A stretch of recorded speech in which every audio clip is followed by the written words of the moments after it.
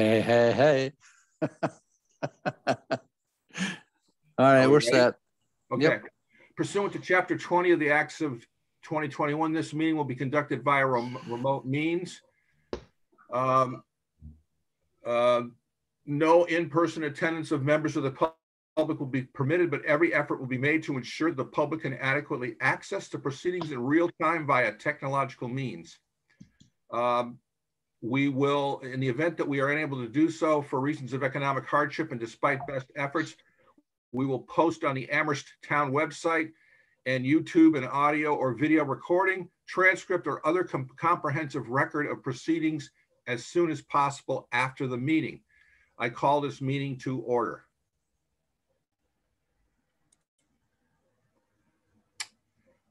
And I need to look at the agenda.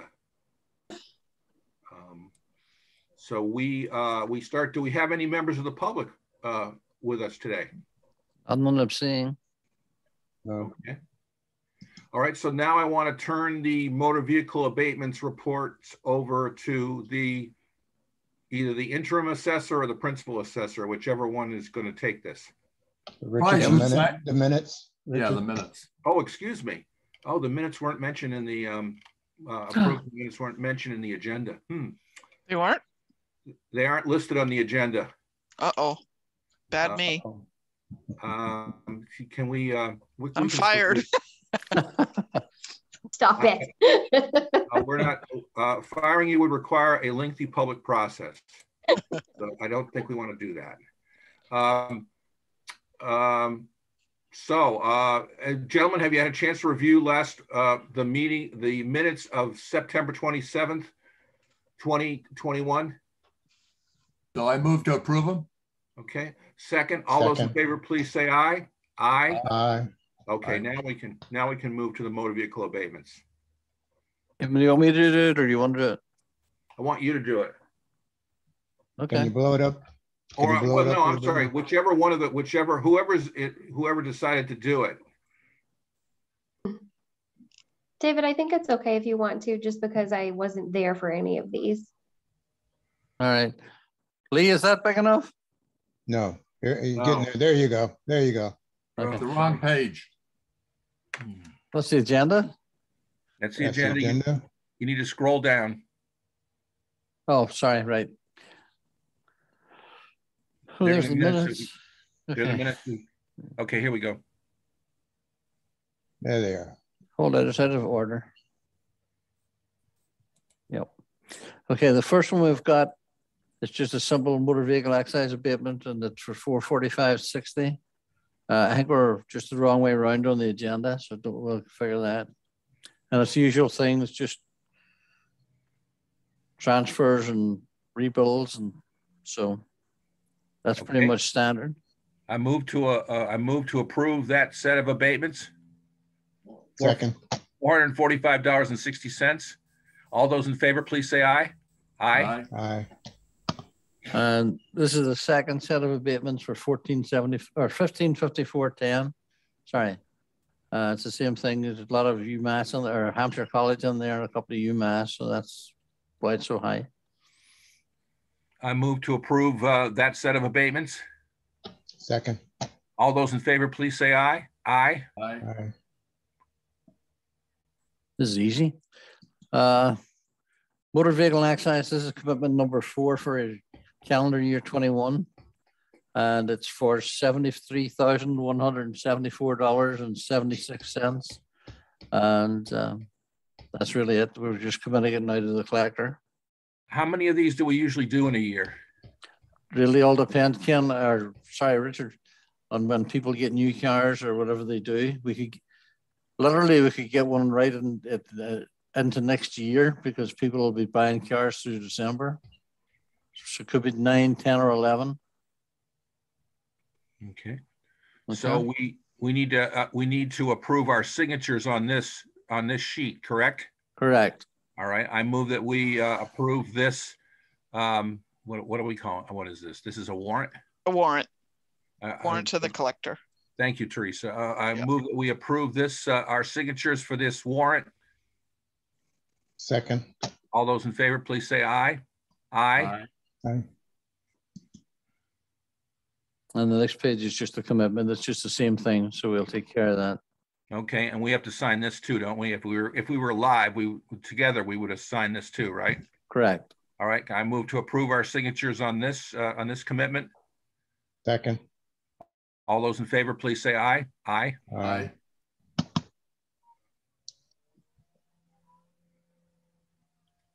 That's just the same thing. That's great. That's another part. Okay, all right.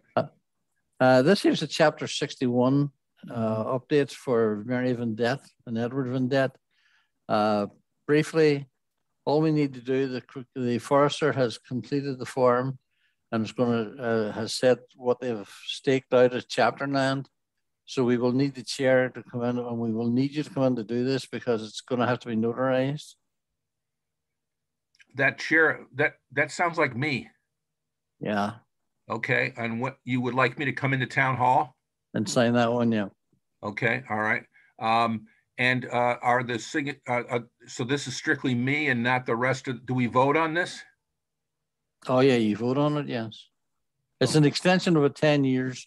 It's the next set of 10 years for forestry land. Okay. So they can go forever, every 10 years, renew it? Yeah, as long as they meet the guidelines for the state forester. So they have to ask the forester to come in every 10 years to look at it? They have to file a new plan, yeah. I don't know. Do you want to educate us now or do you want to wait until we're done? Let's finish. Okay. There's one more after this. It's a 61B, so. Yeah. Okay, so I guess I am moved to approve the chair's signature on this document. Second. All those in favor, please say aye. Aye. Aye. All right, now we're going to have to sign a release for chapter 9 for 61B. I don't have it, but I know Teresa sent you a separate copy of yesterday. I was having trouble getting it to work at home, so I didn't get it done until I saw her talk to Teresa yesterday. Teresa, can you share? If you give me a second, I could see. Actually, I don't have it on the computer. Actually, hold on one sec. Give me a minute, okay? All right, well, I'll talk through it anyway about the 61s.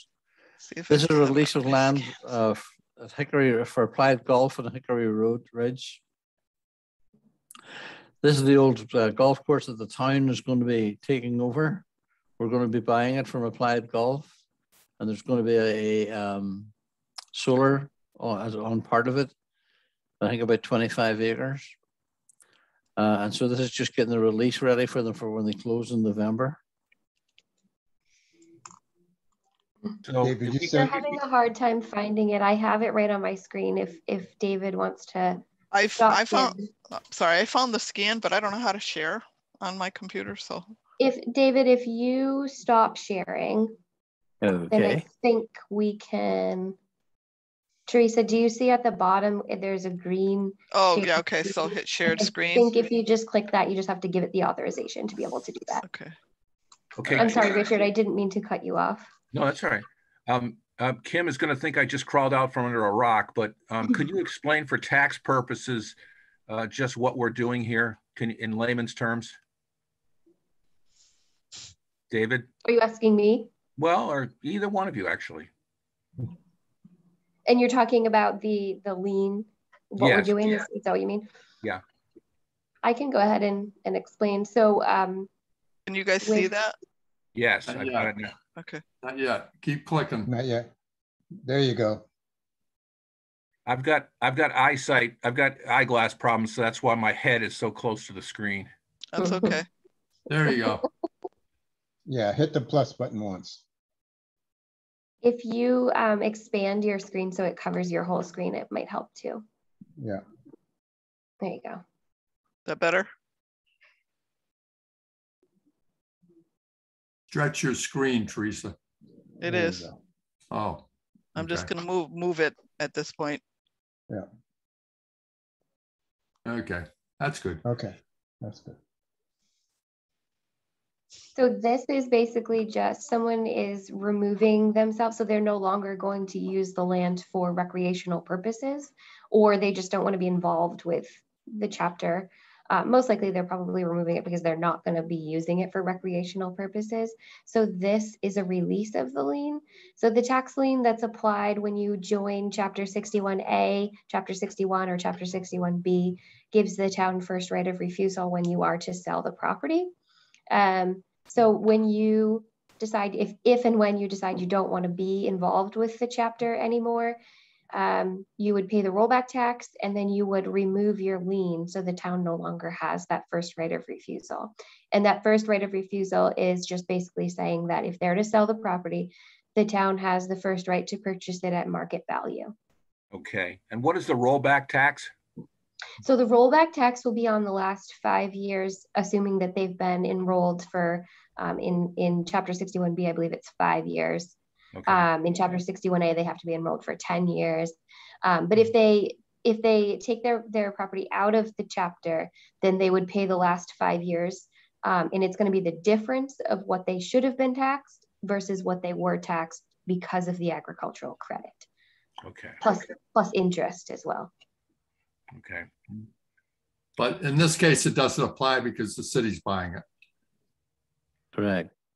So in this case, the rollback tax does not apply? Correct. Okay. Because Okay. the city's buying it. Okay. Because And it's The town can. it's the buyer that would pay it, right? The rollback tax. Whoever they would normally agree between them, but yeah, it's usually the buyer. Okay. Teresa, do you So- want to? Okay. Is this another situation where the chair has to come in and sign? No, but we need you to vote on it. Okay. So should I stop sharing at this point so you can take over? Yeah, please.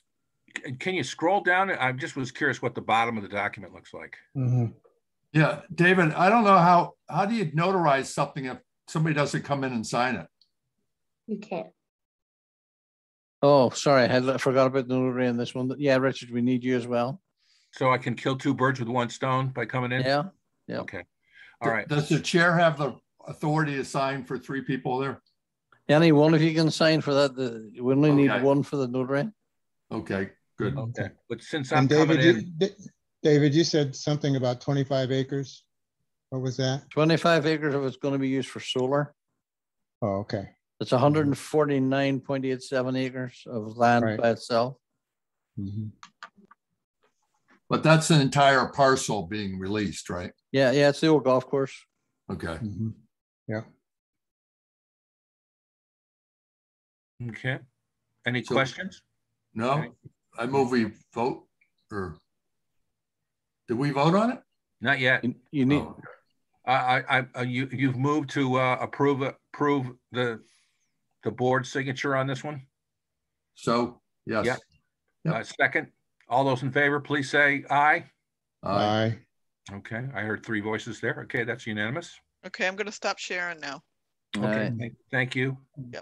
Thanks. You know, I'm so nostalgic about those days when we used to just shove documents across each other across the table. It was so much.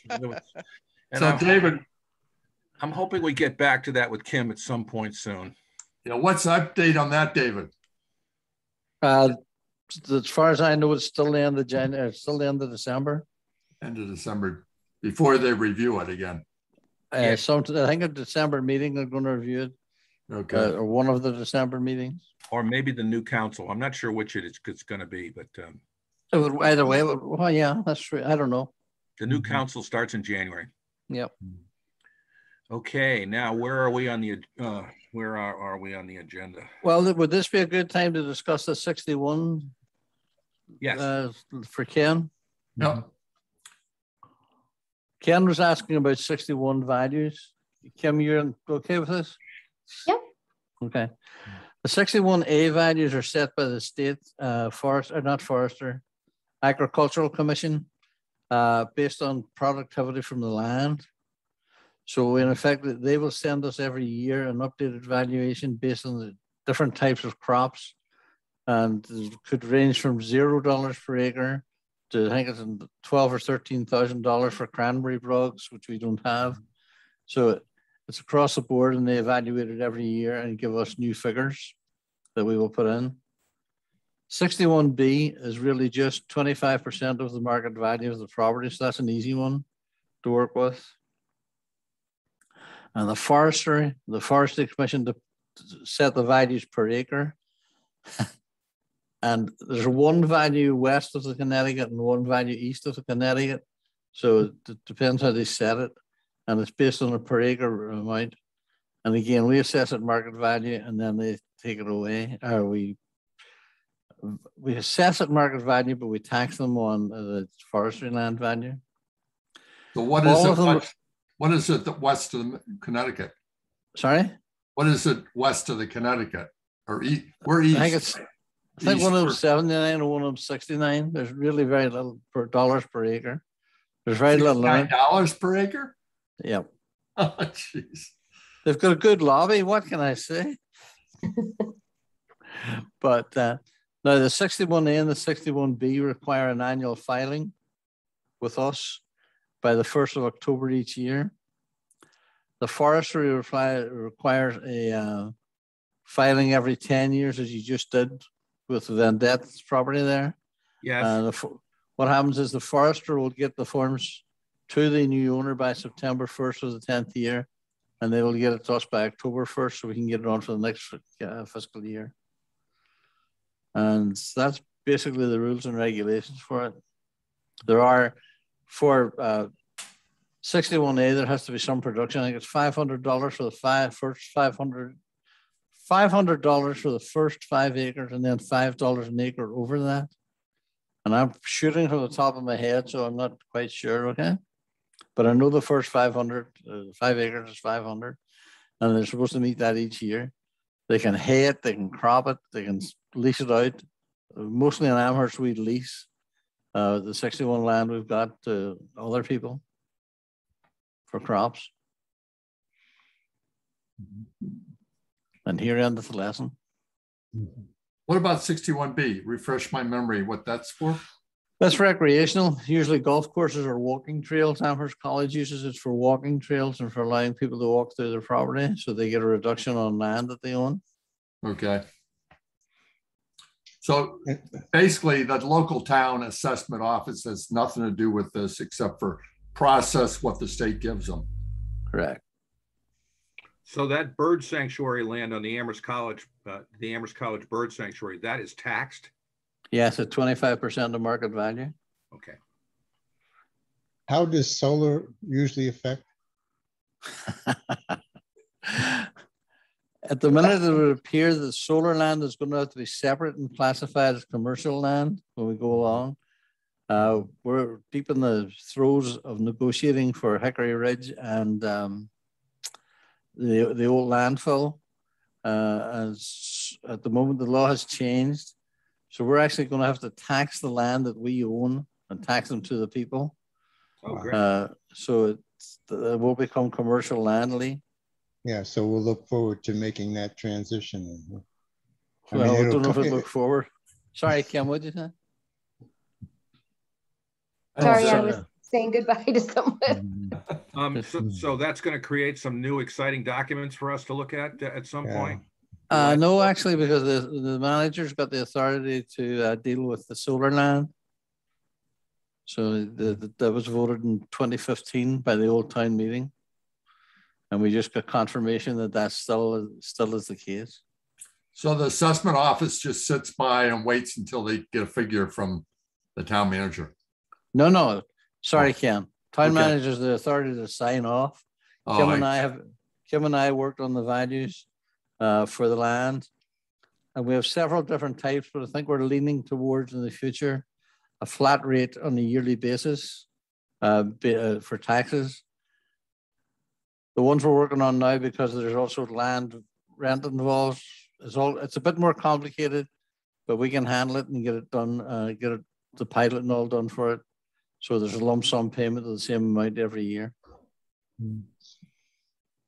Does a solar parcel have to have its own frontage, or can you put a solar parcel inside a chapter 61A and have no access to roads? Yep. If you look, if you even go up to UMass, you'll find that all the ones that are on top of the roofs of the buildings. Yeah. So no, they don't. They can have just a common conservation access or forestry land access, just a road that they cut themselves. There's no requirement for zoning access wise that I'm aware of. So basically a parcel that was 61A and they decide to do solar, they can stick that in the middle or wherever they want on that parcel, and that will get, the solar parcel will get, it's not a parcel, or is it a separate parcel, the solar? It gets a separate valuation. We're changing it to commercial land. Okay. Sorry, well, 61 land is commercial, but we're making a commercial value so we can value it at the full market value rather than 61A. Okay. And the But value is, it could still be a part of one big parcel. Yeah. You just separate out that particular piece of land that it's sitting on. I don't know if that's yeah, where you that were going. yeah. And then both of the chapter isn't valued except by the state every year, but the solar will be valued by you every year. The land, yeah. The land, it's not like a 20-year agreed tax. It's reviewed every year. No, the pilot's an agreed 20-year period for the amount of money they're going to pay us each year. And we'll split it up between the pilot, the land value, and pilot and the land value, on the rent, the lease. If they're leasing land from us, so they'll be paying us as well for that. Mm-hmm. Okay, I'm more thinking of the private owner, not this town. The private owner, then we'll get the value of the land that's on it as commercial land, and we'll get the value of the pilot as well. And so the pilot will be a fixed number for 20 years. Yeah. Each year, but the land value could change each year. The land value could change, yes. Okay. And most likely will with the tax rate. And in case anybody from the public ever looks at this tape, pilot means payment in lieu of taxes, correct? Mm-hmm. Correct. Right.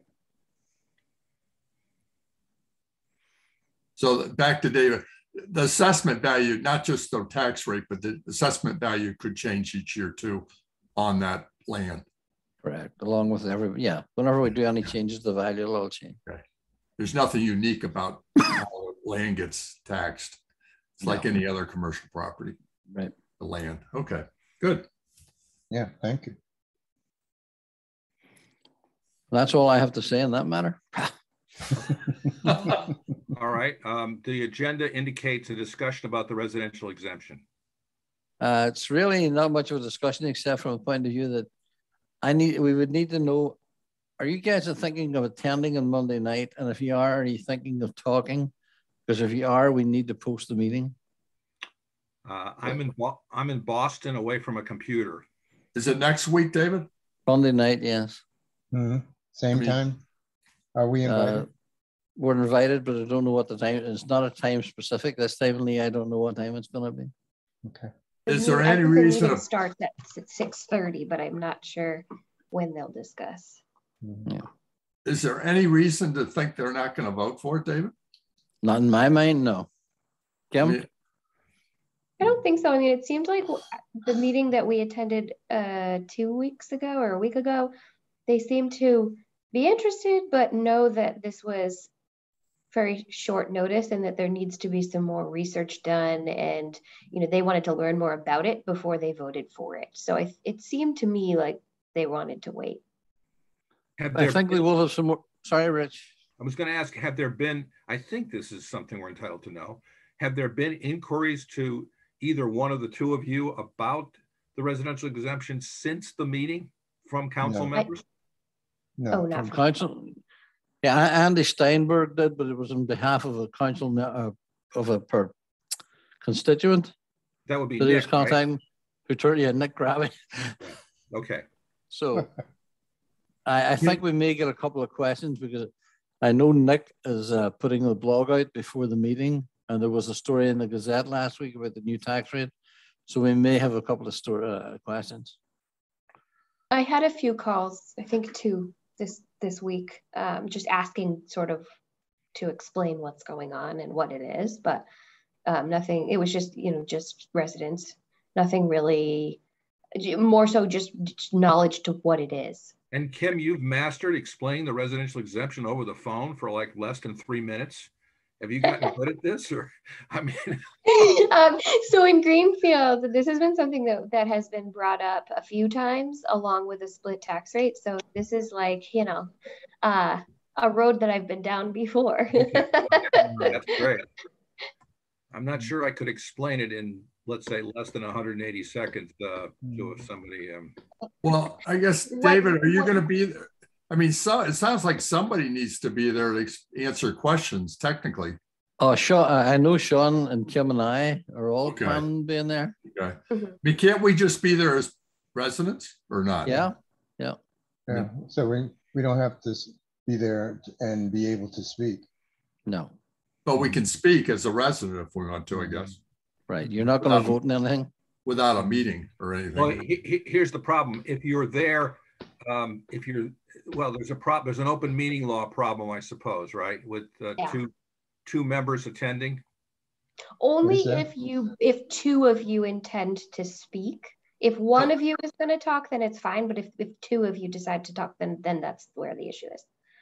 Well, I won't be there, so. Okay. I don't intend to talk. I don't either. That doesn't mean I won't. If some wild thing comes up. I mean, the only thing I saw was kind of left open was, and Lynn sort of said, well, she'd check into it, but the council was a little concerned. Okay, how do we make sure the town gets involved next year so we're not under a gun here? That's the only thing I saw left open. And I assume Lynn's going to address that some way with the rest of the council. Yeah. Yes, I see no room on their plate for this because it's an incredibly, it'll essentially suck all the oxygen out of everything else. I mean, it's a public process with hearings and I don't know where they have room on their plate for this. The way I explained it in Greenfield when we gave our recommendation last year was, of course you want to help your residents because you want people to stay, you want people to come in, you want young families to be in your community. But the way that this works is with a fragile commercial base, you're actually hurting the commercial as well as the residential, because like looking at Amherst downtown, we've got a lot of small businesses, a lot of mom and pops. We've already seen with the pandemic that, some of them like Judy's, for example, hasn't been able to make it. So if you do this tax, the first year is probably going to be which tax you talking I'm about? Sorry, the residential exemption. Okay, not the split rate. I mean, we're all agreed split rate doesn't work. Okay. Never mind. Going on the wrong path. Okay. But the residential exemption, the way I looked at it here in Greenfield, the way I explained that it's not the best idea is really, if you look at the towns on the Cape where people are buying houses because it's their second homes, they're paying, an astronomical amount for these buildings, and you have your full-time residents, they maybe didn't pay that enormous price for their home and they've been there for 50 years, but their values are incredibly high because of those vacation homes. We have a similar situation you could compare to because we have all the residential, people are renting these properties, but it's still a really fragile, sort of like the commercial base where it's fragile. You don't want to, those people who have been here for 50, 60 years, you want to help them, but you also don't want to scare away the people who want to come in and maybe they have the money to spend on a larger house, or the people who are renting. Maybe we have young families who are just starting out and can't now afford to come to Amherst because of the residential exemption is causing the rent to increase on these properties. So it's a tough one because you can see, students don't care, they just pay whatever. But if you are looking at it on the side of, a young family, someone who's trying to downsize, maybe they don't want to own a property anymore, makes it tough for them. Yeah, it's a very complex issue. Yeah. I mean, Greenville we have 60% of our housing units rental now. And when that gets to be 80%, I think residents are going to be a little concerned because investors keep buying, but it's very complex. I don't know. And I guess the question would be, if this gets kicked down for another year, and I can understand the council's being full, some of those council members are going to come back at saying, okay, this is the third year we're faced with a jam in our face that nothing's been researched or nothing's been done. And that's Paul's call in my mind. That's right, yeah. I agree. I mean, I think we have done what we can do. I do too. And therefore, I'd respond next year to the council. We told you last year, the assessor and we did everything we've done, and you decided not to go out to the community, and that's fine. That was your call. Yeah. There's also the issue of resources required to do the additional work, and it didn't sound like they were jumping up and down about allowing that to happen. So is it I think, David, I've gotten, I think mixed messages is what I want from David on this, in the sense that, am I wrong to say that there's really implementing an exemption, it's impossible to do a high definition view of what the consequences would be on every parcel in town without actually doing it? No, we could do an estimate of what the impact would be. We have done estimates of what the impact would be in each parcel at this current value, and a new estimated exemption of 15%, and the estimated number of parcels that would qualify for that. And we could do that for 5, 10, 15, 20, all the way to 35% if we wanted to. All right. We could, even on the apartment complexes, break it down to the cost per apartment. We couldn't do it per 2, 3, or 4 bedroom apartments, but we could per apartment. So you think we could actually get to a fairly accurate estimate of what the effect on rents would be in various buildings? He's already done it. He's done it. Yeah, we do have it. We did have it a couple of years ago, right? Yeah, but it doesn't make sense until you get the community input. Right. If I was a council person, I wouldn't stick my neck out and decide to change based on just facts like this.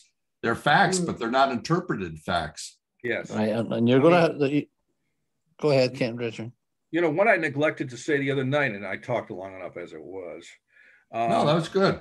You did a good job, Richard. I would love to be able to walk through my neighborhood and say, hey, I gave you all a tax break. I mean, this is all owner occupied. I'd love to be able to walk through and say that with Mr. Burgess and my 2 friends on the Board of Assessors, we gave you a tax break. That's not our role, Richard. Well, no, but I'm just saying that would be attractive to me, but I just have real doubts about what this would do to various renters in town. So yeah, no, and I don't know that many renters, And don't forget the renters, but just the whole idea of having the town broken into 2 buckets is not a great thought. Yes. Right now, everybody's in the same bucket. They all get taxed the same. Yes. And you can't argue against one bucket. And there's, I mean, I know that that residents probably don't feel this, but there's a fairness in that. Yeah. Yeah. So I don't know. So no, I don't plan on talking Monday night, but. Well, if you start talking, I'll just tell you to shut up. Well, that means you can't talk, Lee. Whoever talks first. Well, okay. If we're not invited as panel members, then we are listed as we would be just attendees. Is that right? Town attendees. So we'd have to, so we'd have to ask for permission to talk. And so if you go, Ken, I believe you'd be limited to public comment. Exactly. Okay.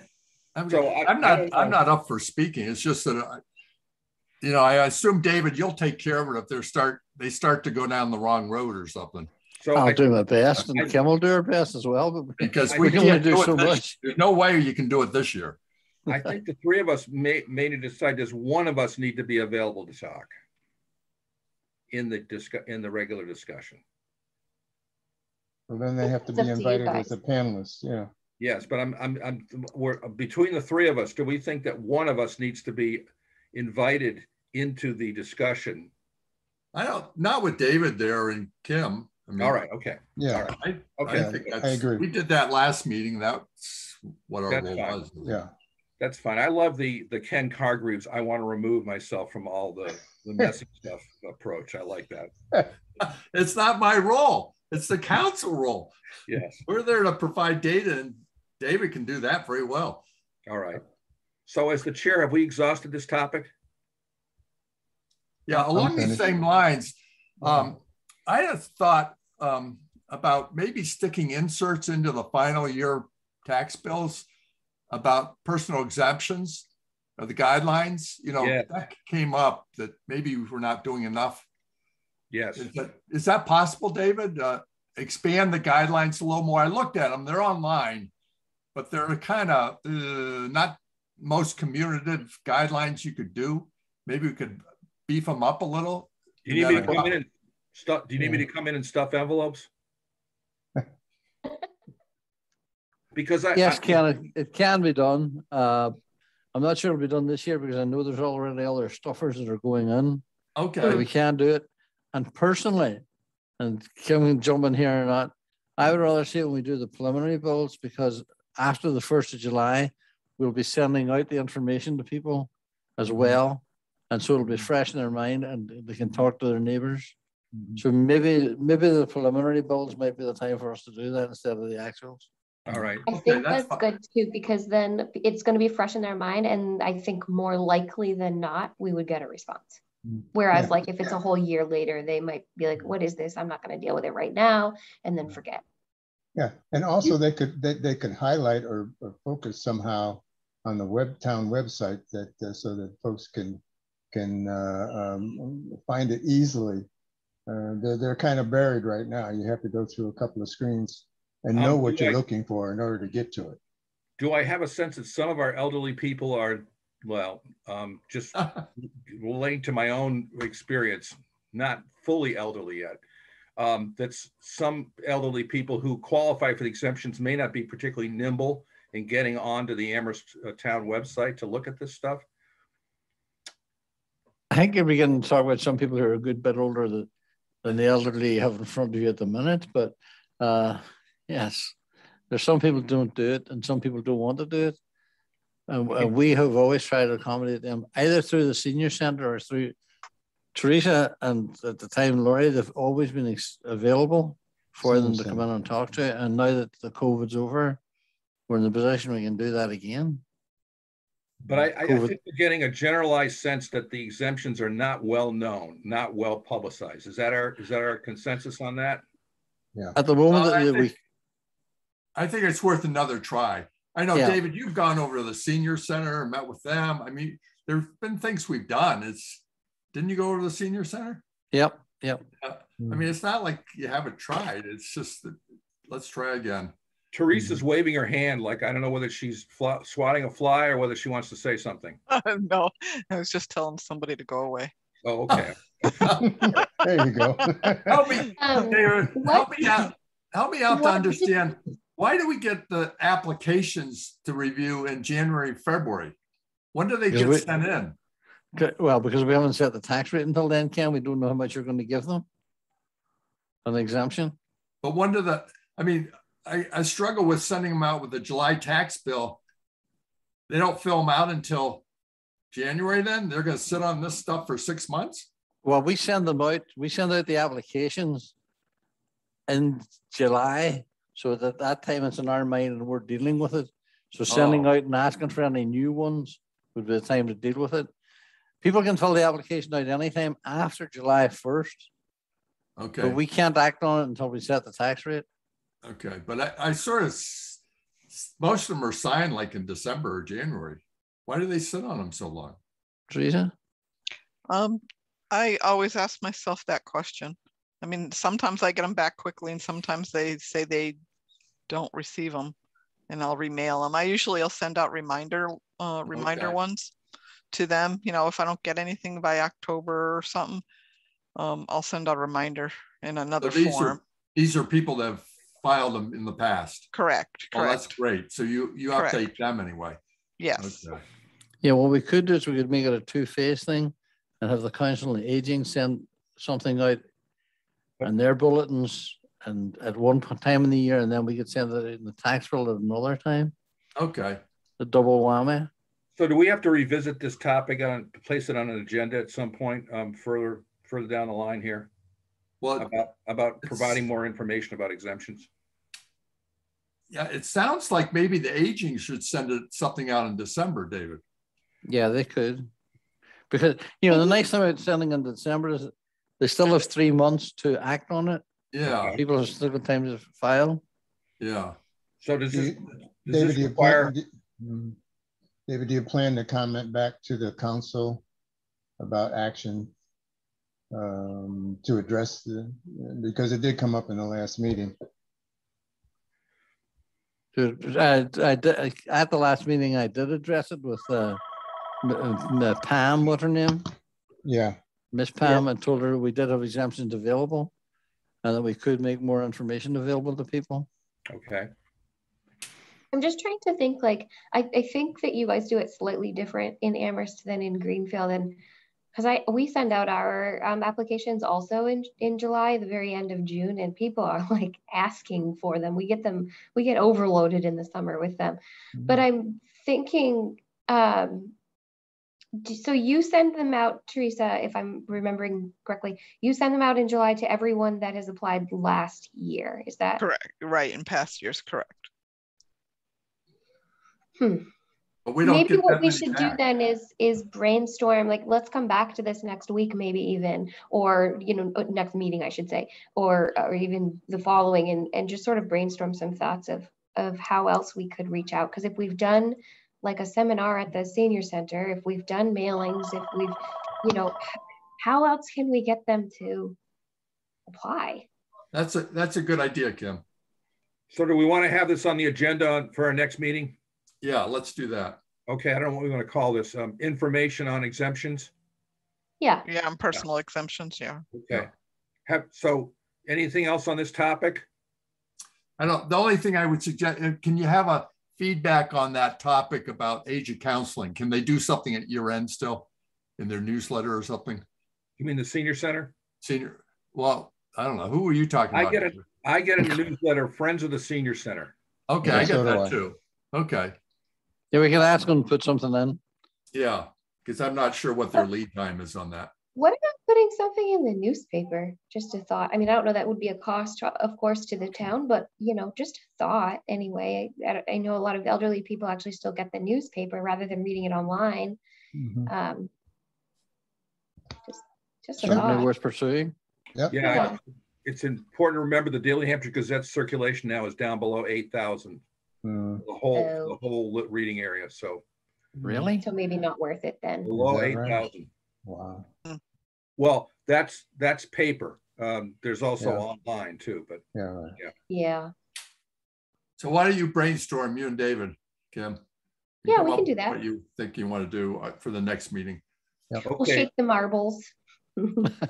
I have another question.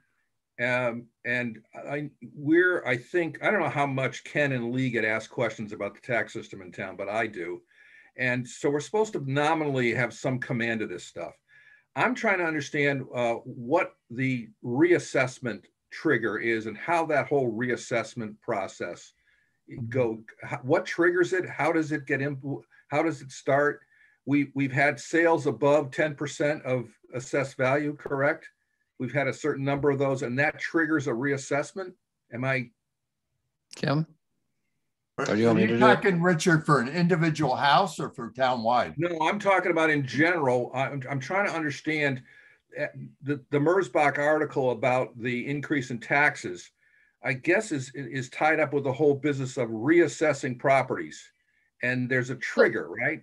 In terms of the sales. So I got a similar question actually yesterday from someone who was reading, I think, the same article, and they were concerned about the residential tax hike, as they put it. So what I did explain, the first thing that I explained is it's not just residential. This year, it may be a little bit more so on residential in Amherst because of the way that, and I think in many communities, the way that COVID has impacted the commercial base, where, you know, like specifically in Amherst, there have been some vacancies that have come about. There have been businesses that have closed. So we don't want to raise the commercial values. There haven't really been any sales. So we're not really, there's nothing fresh to look at to say, oh, well, commercial sales are increasing, so we should increase by X amount of dollars. Whereas the residential properties, whether it be single families, 2 families, 3 families, it doesn't really matter at this point. Everybody's just buying what they can get. So the increase has, impacted the residential a little bit more so this year and maybe last year and maybe next year based on that. But as for the actual physical inspection of a property, the state gives us a 10-year range to look at each and every property. So each and every property has their own 10-year schedule. If we do an inspection of any sort, that resets that schedule to start, say, for example, this year. So that there's that, but there's also, if there is a sale that we find to be a little weird, maybe it's really, really, really high over their assessed value or really, really under. I know that here in Greenfield, we would probably try to take a peek at that and see what's going on. And, or if there have been building permits that have maybe caused that to fluctuate the value, the price, the sale price. Also, if there's been work that's been done that we can see on the MLS listing that maybe there is no building permits for. I know here in Greenfield, we've had a lot of that happen. I don't know about Amherst because they just haven't gotten that far yet. But that would also trigger an inspection or at least a request to do an inspection. Whether or not the people actually let us in is another story. But it would only be for that property, right? Not for a class of properties, right? It could be a class of properties depending on the circumstance. If we're doing our sales analysis and we see that colonial homes are really selling way higher than everything else, that might cause for inspections of those types of properties. If maybe it's a specific neighborhood, that could be, a cause for an inspection in that neighborhood. Maybe there's something going on there that is causing the values to increase or decrease in that, for that matter, it could go either way. So when you do that, does that become a matter of public record that you went and looked at a particular class of homes? So what would be public record is that an inspection was done. The actual notes that we've written on the record card, if someone asks for those, sure, but we wouldn't necessarily put those out there. David, maybe you can touch on more to actual times versus me just sort of speculating on what we do here in Greenfield versus how I would handle it, going forward. Well, you answered the question in one way. That's I think it's right. We're going to inspect if we see things going up, but what will trigger us is, Richard, every year we have to look at the sales report and see where we are, and we have to have at least 2% of the properties of the biggest class, which is residential, selling, single families. We'll analyze those and see what percentage of market value we're at. And everybody says 100%. That's not real. We're going to be at 90 to 110%. And if we go below the 90, we're going to want to push it back up. The reason we went up this year is that if you look at the 2020 sales, it made us raise them by 8% for the FY22. And Kim and I are already looking at the 21s. And even with our new values, our percentage is dropping below 90 again. So we're going to have to raise it again next year, at least in the residential class. And so hopefully the commercial. When you say our percentage, meaning our assessed value is below 90%? Correct, on average. Okay. So we look at that again, actually on the median, not the average, the median. And so we'll look at that. And we don't have to make changes, but every 5 years with the Department of Revenue. But if you don't, you could be looking at a 30% increase. So the last 2 years we raised, I think it was 5% last year and 8% this year, and probably at least 10% next year. But this doesn't change the total amount of money that's actually taken in by the town. No. Above the 2.5 plus new growth. Right. So as I understand it, some people are going to get a tax cut, aren't they? Well, the commercials definitely are. and anybody that we lowered the value on the residential will, but otherwise they'll see an increase. Because even though the tax rate is coming down 50 cents or 55 cents, the valuations are going up, as I say, 8% on the residential and not changing on the commercial. So there's going to be a larger percentage of the taxes are going to be residential. So they will go up because of that. Okay, so I guess I'm oh man. It's complicated, right? I'm just, so my sense of this is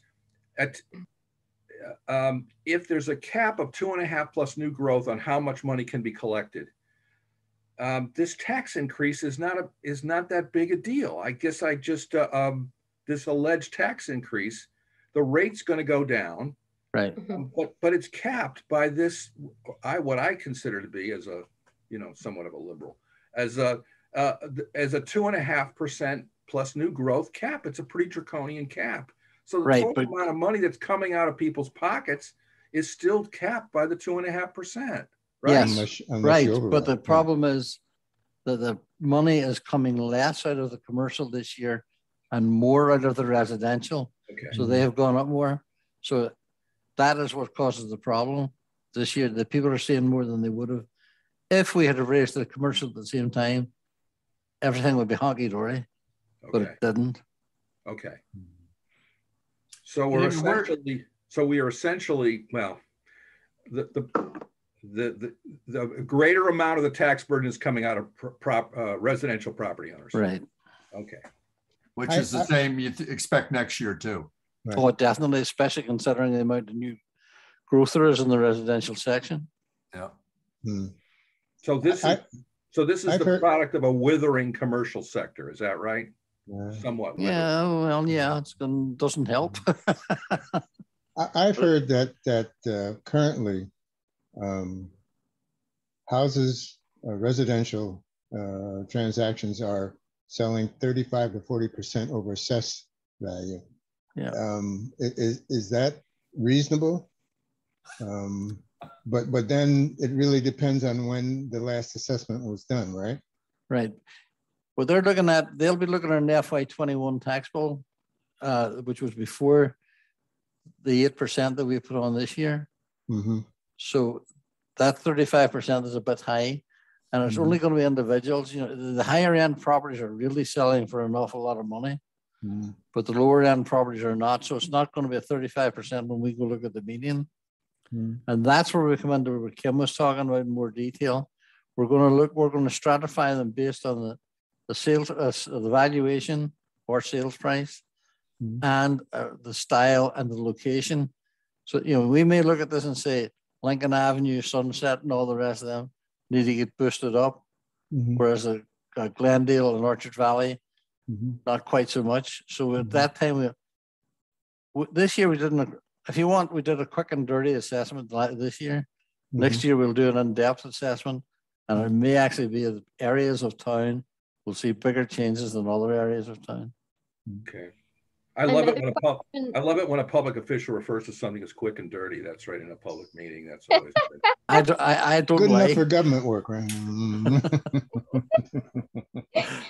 Another question that I've gotten here in Greenfield and in Amherst already actually is, so the market values are really high right now. People are paying absolutely absurd amounts of money for these properties, but this is like inflated. This is having to do with COVID. Why do we have to look at this?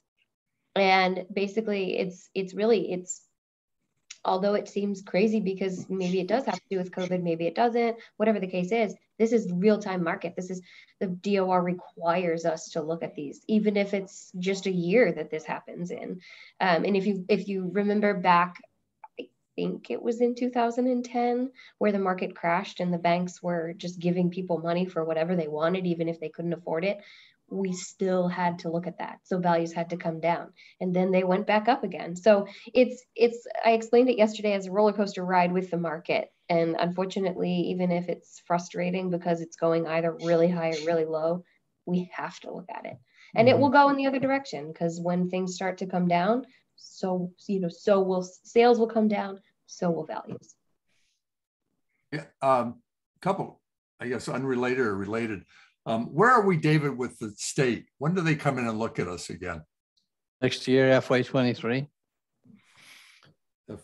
So what actual date is that then? July. Oh, well, there's no actual date yet, Ken. This will probably run all the way into this, could run all the way to this time next year. So fill me in here. I'm not following what Ken's asking about. Ken's asking when the next mandated recertification is, and it's in FY23. The last one was in FY18. Every year we do have to, every 5th year we have to do a revaluation. So was I around for that first one, that last one? Was I? Don't know. Don't know. I guess I came in at 17, I think. You were probably here then.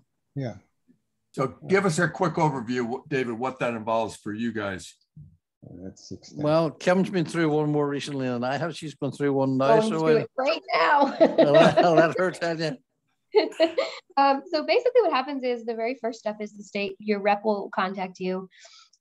In the case being we were right smack in the middle of COVID, our rep here in Greenfield asked if I would send, X amount of record cards. He gave me, he was looking for, 150 single family homes, sales and 2 comparisons, X amount of commercial sales and 2 comparisons. So I sent that along. He did his research. He came to town. He looked at all of our records. Normally they'd come here and do it, and we would just print it out for them here.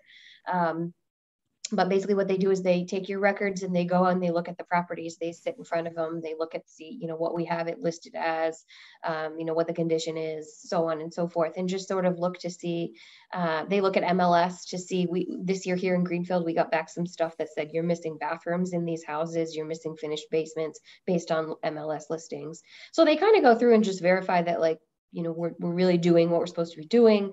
They look at ratios to see if our ratios match that 10% range that we can be in, whether it's 90 or 110. If we have a particular class that's on the low end or on the high end, they'll say, you got to look at these for next year. They'll,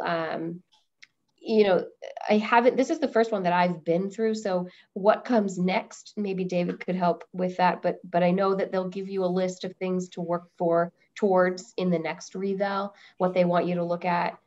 Specifically, once in Greenfield, they said, look at all your condos because they're really low. They're all over the place.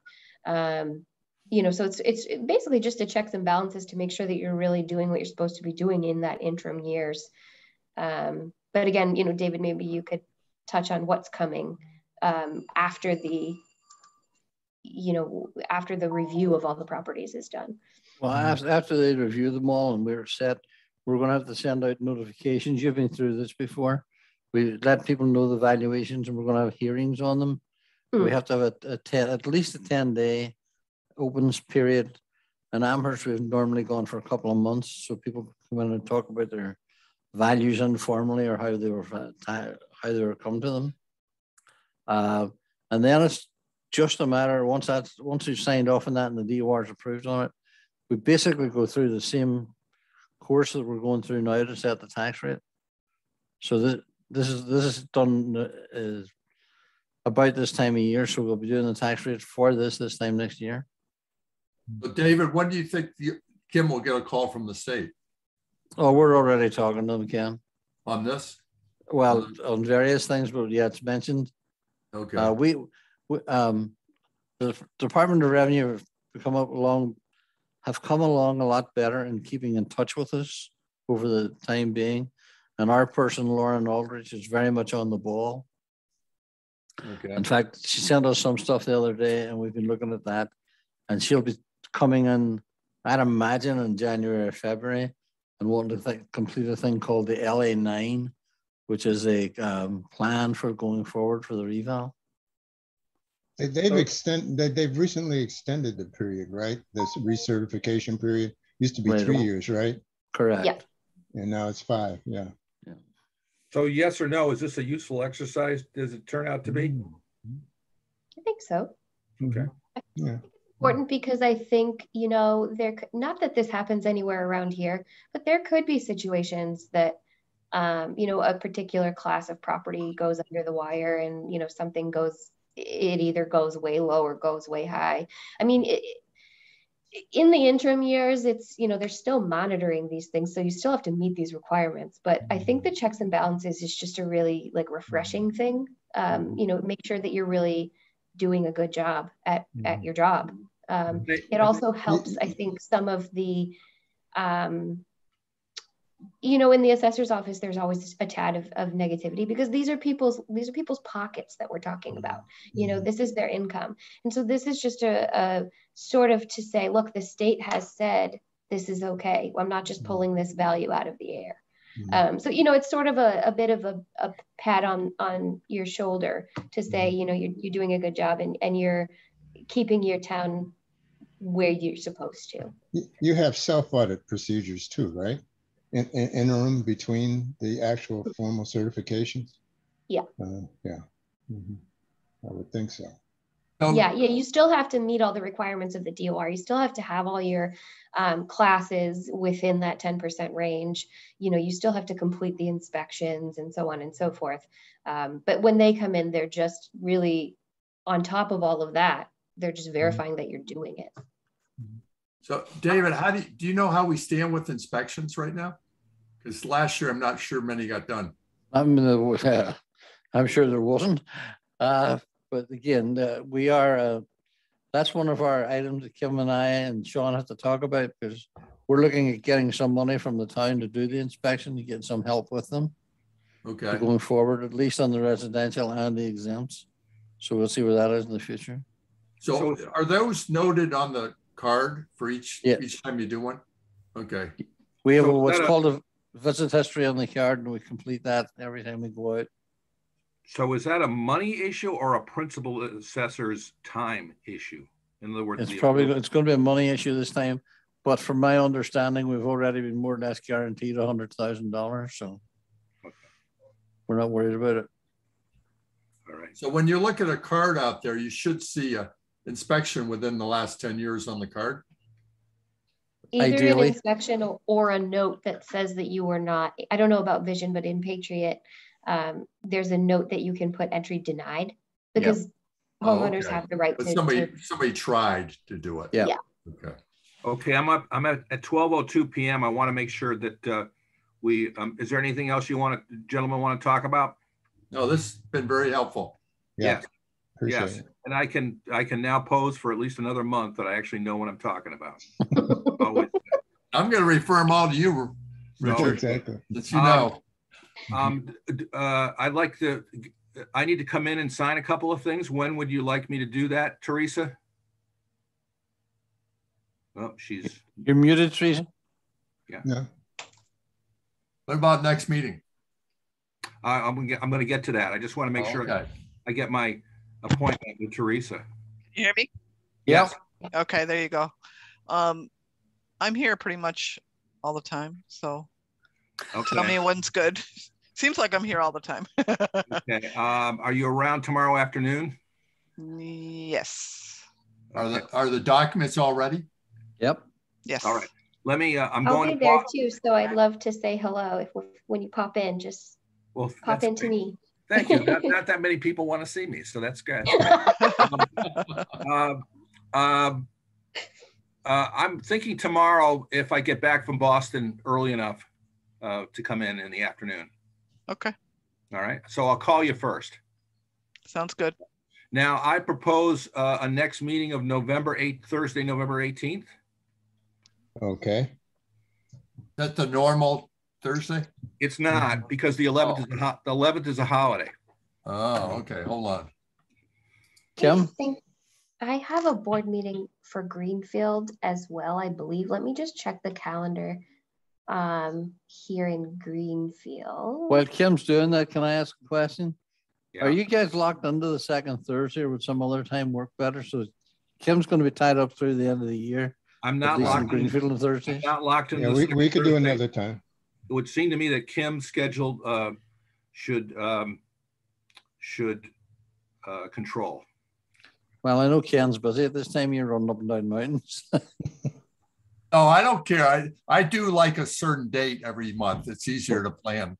Well, just not Thursdays is what I'm saying. Okay, that's fine. All right. Well, Yeah, Thursdays I do have I have a meeting at 1 o'clock with the Greenfield Board of Assessors, but I could do Wednesdays. Wednesday. Or any other day, really. So Wednesday the 10th or Wednesday the 17th, is that? I'm tied up the 17th. The 10th would be fine for me. I can do the 10th. The 10th is Wednesday okay. the 10th at 11 a.m. Okay. That's good. So Kim, when do you think? I appreciate that. Kim, when do you think you're going to be able to join full time? So the hope is, I mean, fingers crossed before the end of the year, but they have not yet filled the position. They actually haven't posted the chief assessor position here in Greenfields. They posted an assistant assessor's position. So I don't know what's happening with that, but what the plan is for me to get the tax bills into Munis, make sure that they're working, and then once that's done, I'm done. So that could be, I mean, it could be as early as November, but I'm assuming probably early to mid-December. Okay. Have you done your tax rate yet in Greenfield? Okay. No. Your classification hearing or vote? That doesn't usually happen. I was really surprised to hear that ours in Amherst was so early, but usually that's about mid-November. Yeah, that's same with us. We don't usually have it this early. Yeah. Okay. I think David wanted it, or people wanted to get it before the new council people took over. I might have been. David, you're going to hang around? I'll be around, but I'll be around less. We're going to talk about that. Okay. Just don't leave us alone. I think you're in safe hands, so don't worry about that. It's really nice to see you, Kim. Thank you. Yes. You guys too. Hopefully soon we can actually be in person. That would be great. Right. Yeah, Yeah, gentlemen, anything else you want to talk about? I'm set. Okay, I move to adjourn to Wednesday, November 10th at 11 a.m. Second. All those in favor, please say aye. Aye. Thank you, Teresa. Thank you, Teresa. You're welcome. Thank you, David and Kim. Gentlemen, Thank you. bye-bye. Have a good nice week. day. Bye all. Have a good weekend. You too. David, I won't